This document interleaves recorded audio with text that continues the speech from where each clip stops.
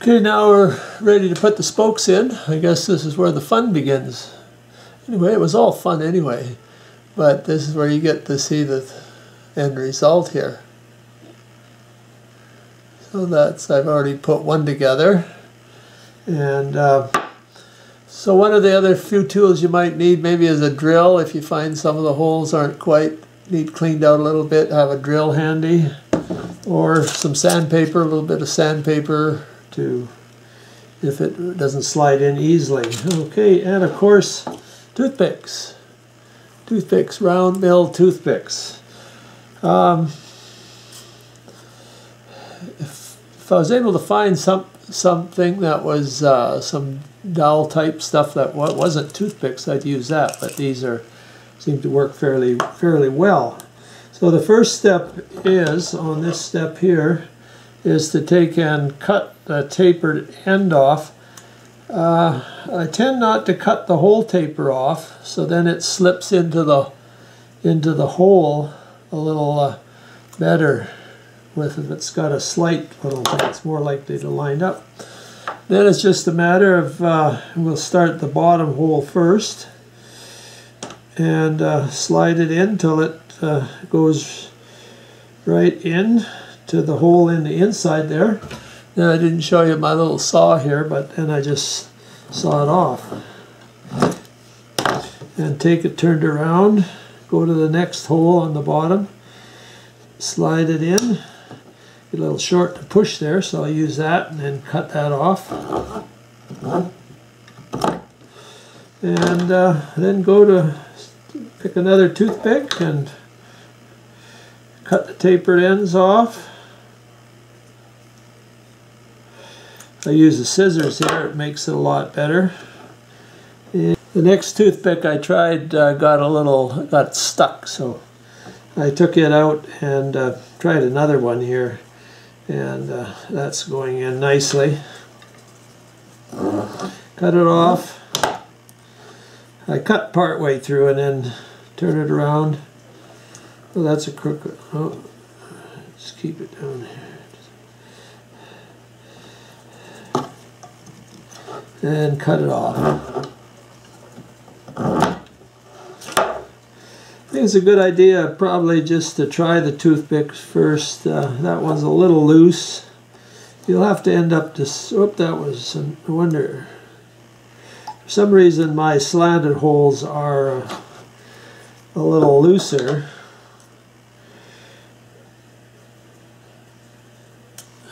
Probably because I took a fair amount of time. Oh, that's just a nice fit. Okay, cut it off. That one flew away on me, so I'll have to try another one. Okay, that one's going to go in there. If it'll go in, you can put then cut the tapered end off too. You can do it that way. Anyway, I'll continue around here, and it'll only take a few minutes. And we'll be able to put the slanted ones in, which will be the same process. Okay, I've started putting the outer layer on there, and it's fairly simple. These holes I put a new drill bit in and it seems to they fit better. So that's a good idea. Start with a good drill bit, and it'll make your life easier, as they say. So this is going quite quickly, actually.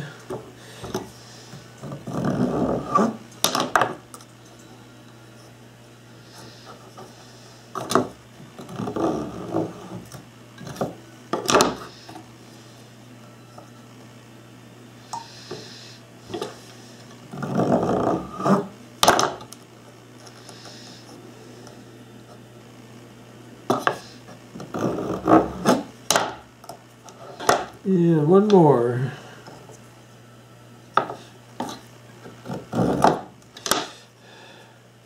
And that's what she looks like. That didn't take very long at all. The next step is to glue that in. And you can take crazy glue, and if the liquid is fairly liquid, it'll it'll go down and glue the ones underneath. Just give it a little squeeze. It'll go right down. You could glue the first layer in if you like. That would be okay too. This is what I've been doing, and I've been quite happy with it. And then we just go around the outside. There's lots of room here to go down to this next one. Just quickly go down there. I get these little tubes at the dollar store, and they're quite nice for little jobs. Cheap and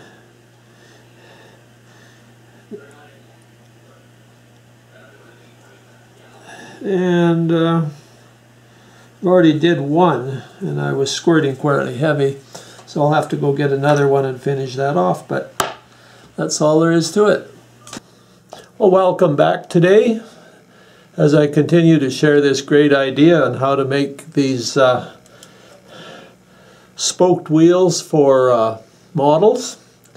The glue is dried and they're pretty solid, so we'll just continue making them into a finished product. We'll go back to the lathe here, and I'll just run through the process. There's very little wood to take off, so it shouldn't take very long. One of the first things I do is take a drill and run it through the hole there just to clean up the inside. That only takes a second or so.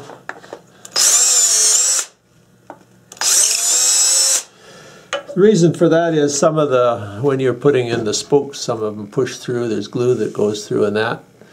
Anyway, I got one started here, so I'll mount a new one in, and you'll see how quickly it goes. Well, hopefully you'll be able to see how I do these operations here. I've tried to make it fairly close there, but first thing I'm going to do is take off the little nibs here, and what I found worked really good is just a file.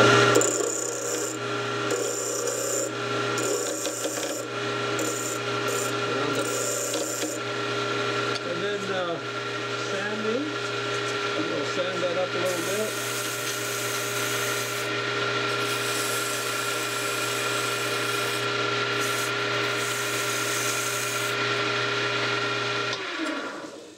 And then I'm going to mark off the width that I want. On these it's almost 5/8. Put a little line there. That'll give you an idea. Okay. Now the next step is to shape the front of the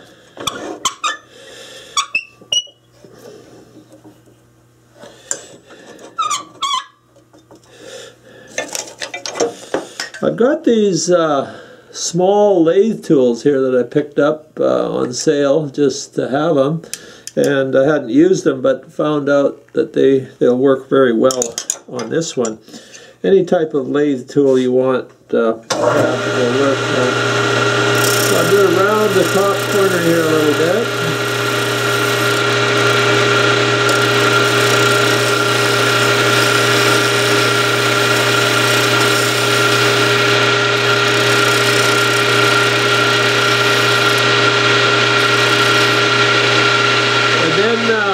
Around the inside corner.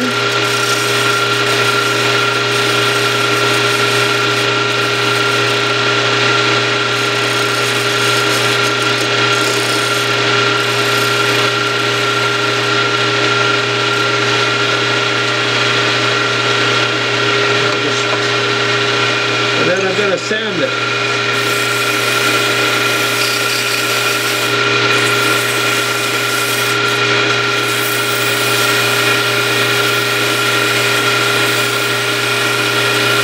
And we'll take a look to see if it's all done up good. Looks not too bad there. Bring this back here. And use some sort of a pointed tool to define the tire and the rim. Okay,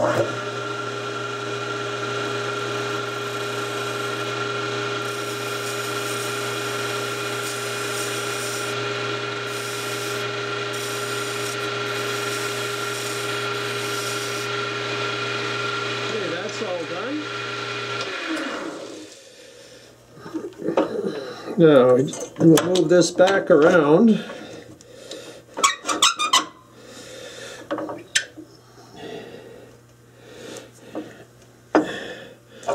And I'm going to take this little parting tool, and since I've marked that where it begins,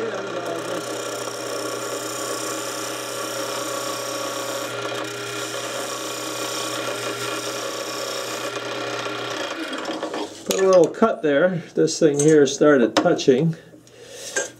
There we go. And then we're going to round the top of the tire a little bit.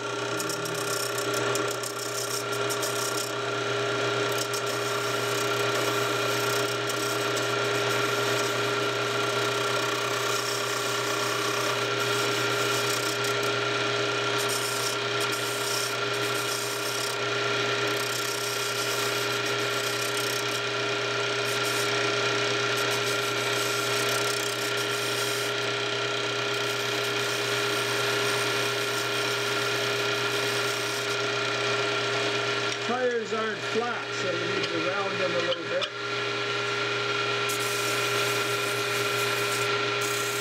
And back to the sandpaper. Getting a nice crown on your wheel. And fine sandpaper. Then a little check to see if it looks good. Compare it with one of the ones you've already done. And just a little bit more on the inside here. I'm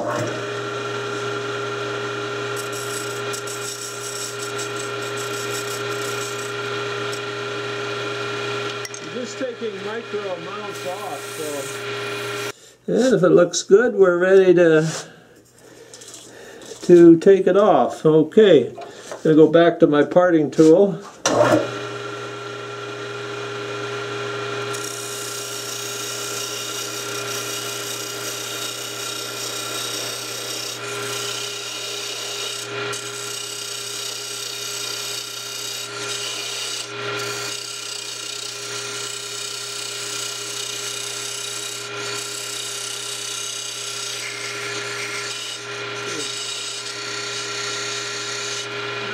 Through the first part. It's just held on the axle. I see I want to round this corner a little bit there. That little tool. Give it a little bit of sandpaper.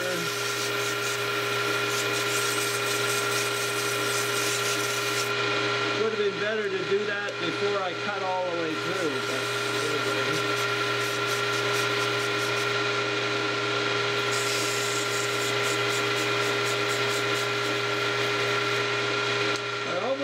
Forgot a critical thing is you want to make your tire treads on there.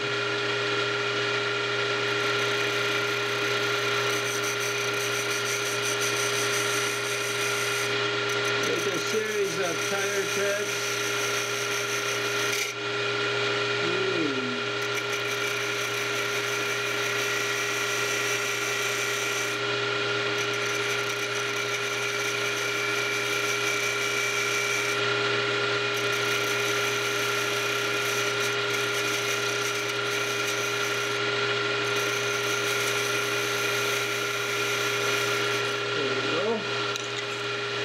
Should have done that right at the beginning. And a little bit of sandpaper.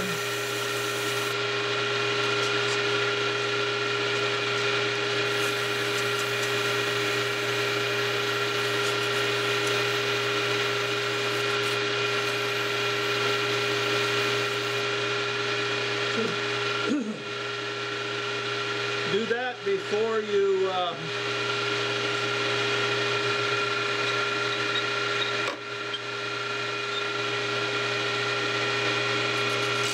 all I have to do is cut it, the axle off.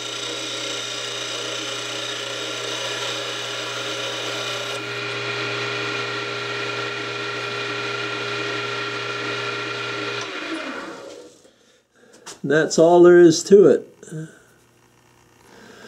But what I'm going to do is we'll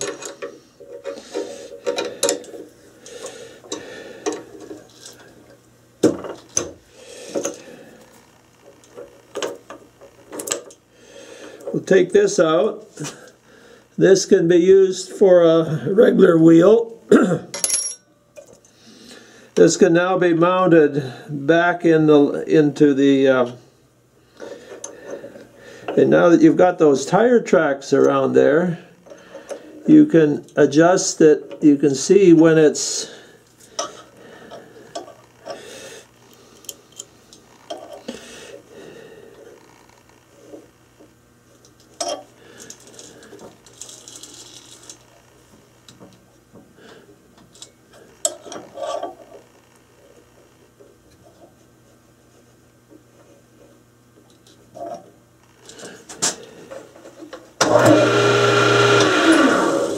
that looks pretty good.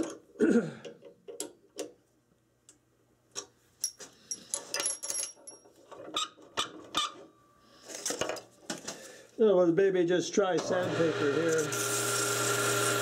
Finish up that part there. Get the center there. Make sure our corner is nicely rounded.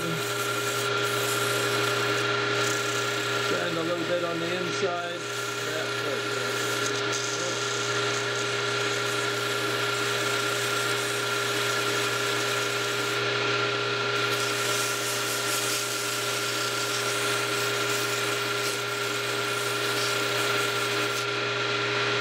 And pronto, you got a wheel.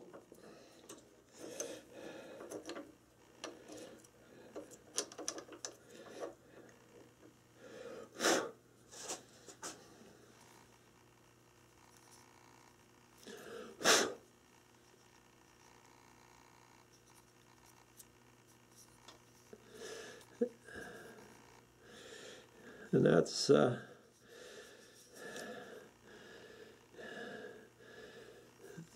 I tried to do this as quick as possible. Obviously, it'd take a little more care to it, but anyway, that's all there is to it.